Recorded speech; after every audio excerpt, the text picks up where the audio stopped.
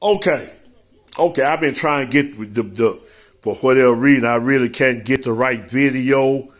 But I agree with Governor Bill Lee on this transgender athlete bill. I'll let you read it. Tennessee governor signed transgender athlete bill. Tennessee Governor Bill Lee has signed a new law banning transgender athletes from participating in girls' sports. I agree with that.